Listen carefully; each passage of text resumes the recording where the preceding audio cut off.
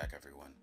Got a special order in, and basically we are going to make a custom print. So we will start with your favorite search engine, Bing.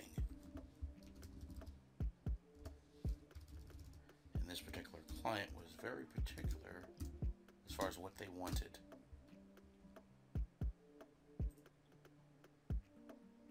Alright, so we found exactly what we wanted.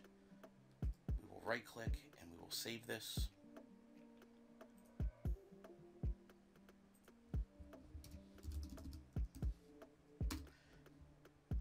And of course, as you're saving these files, if it's a PNG file or a JPEG file, you're in good shape. If you don't see one like that, you can use the snipping tool,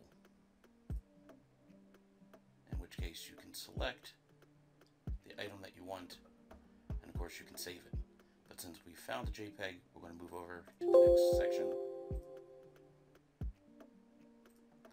Alright, so I keep going back to this site. At some point they will go out of beta, in which case there's pricing on their site, but I found this is one of the best types to convert an image to an SVG file.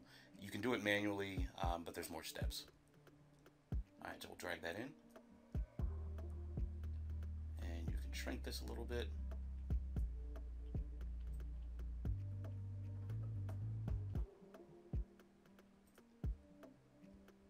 Let it process.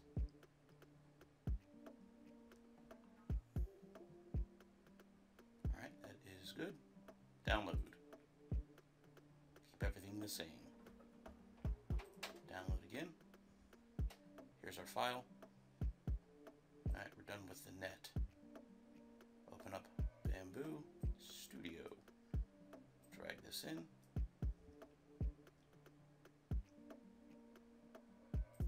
Alright, now since this is large, we will shrink this down.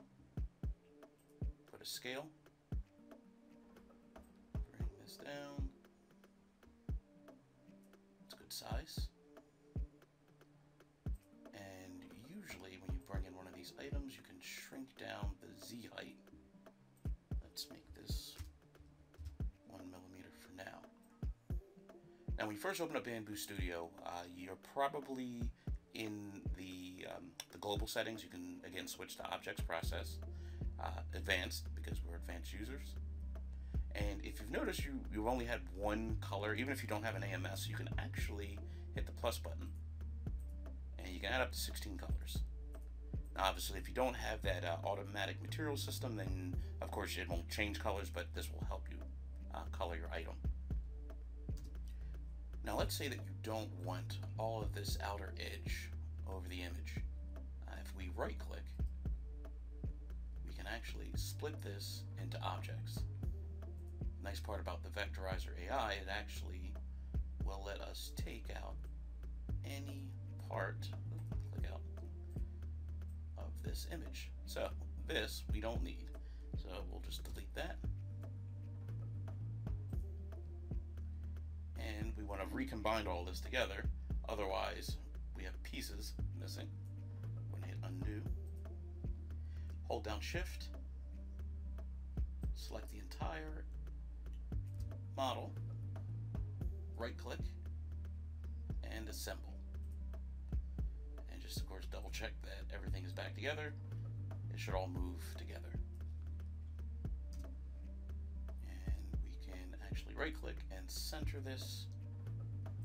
Perfect. Now on to coloring. Now if you have an AMS system, normally this gets filled up all its own. Let's sync this. But if it doesn't, you can actually change the colors by going anywhere here. This will only change the colors within Studio. Doesn't actually change it at your AMS because of course you would have to change the filament. Now each part that you see over on the left represents a portion of your model. In this case, I want the actual base layer of this entire print to be black. So you can basically just right click over here, go to change filament, and we'll set that as one single color. Now from here we can start our painting.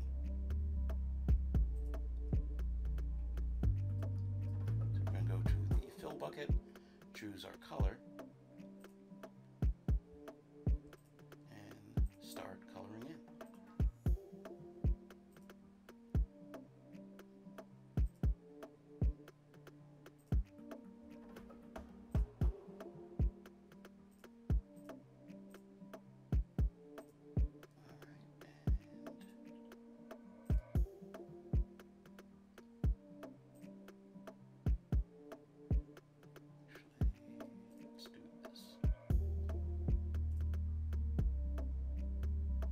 That looks good. Actually, that looks terrible. Let's start here and here. I don't know how I missed that. Now we are in better shape. Alright, so we can hop out of the paint. We will double check a few things. So again, I want the base layer to be black, so all of that will come out black. And then the outline, and then all the colors. Let's slice the plate, see how it looks.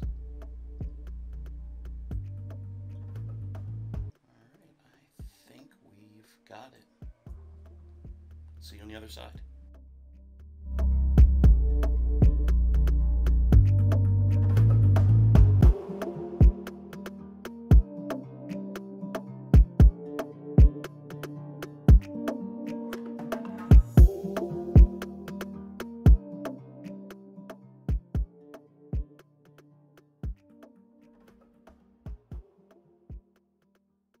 Okay, now we can do some extra stuff since we now have a working model.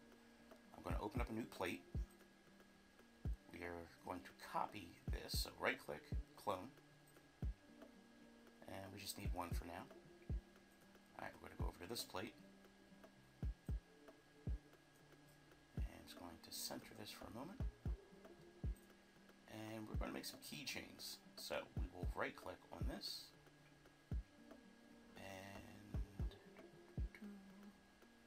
to add a negative part, and I want a cylinder. Hit OK, and this is our negative part, and we're a little closer,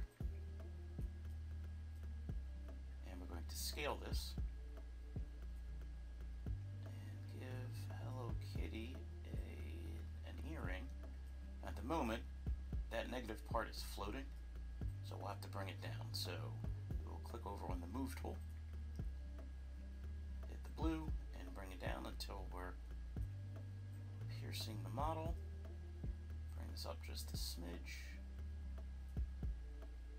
and make this a little bit smaller. So go back to scale, and of course you can adjust to your liking.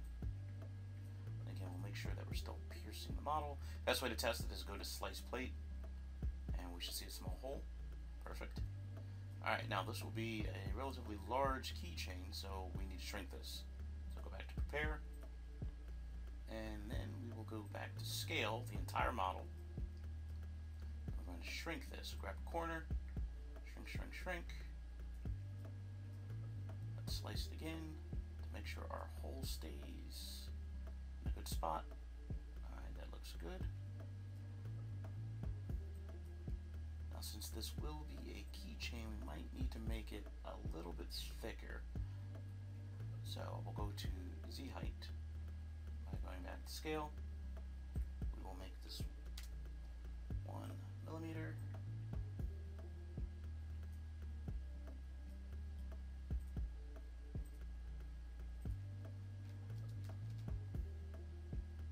Slice again.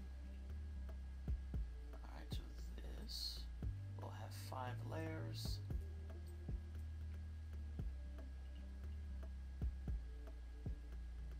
Now I'm actually going to flip this so it prints on this side so we get a texture.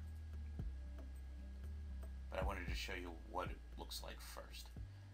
And to flip that, click it, go over to your lay on face, click it, and then we just flip this. And we want to fill the build plate up. So right click, fill bed with copies. Alright, slice. Alright, and I'll see you on the other side.